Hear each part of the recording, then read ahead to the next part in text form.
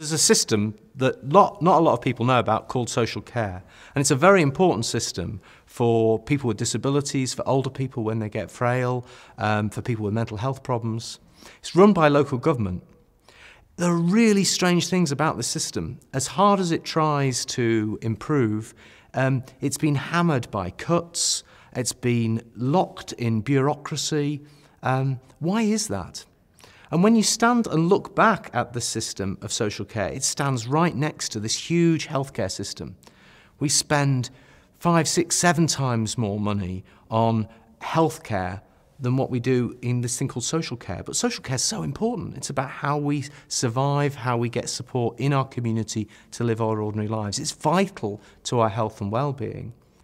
It's massively means tested, which means that basically disabled people have to pay an extra tax in order to get a bit of assistance.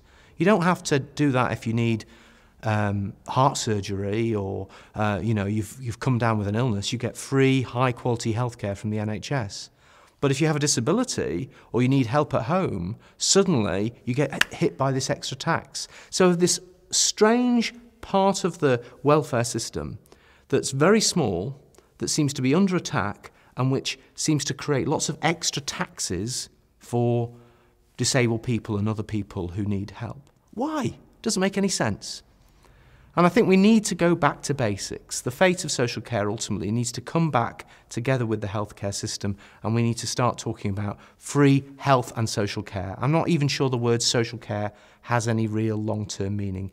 People have a right to live a good life with support. And it's our job as a society to make that right real.